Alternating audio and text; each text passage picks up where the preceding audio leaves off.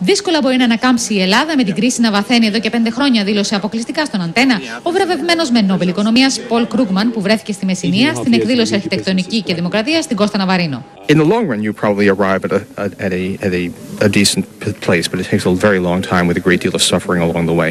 At your opinion, how many years we must wait? Nobody knows.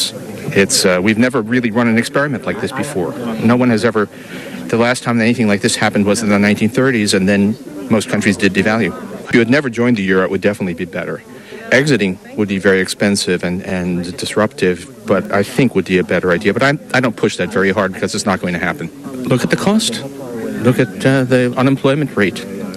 Look at the depression level, economic performance. Greece now is worse than the United States in 1933. And it doesn't have to be happening.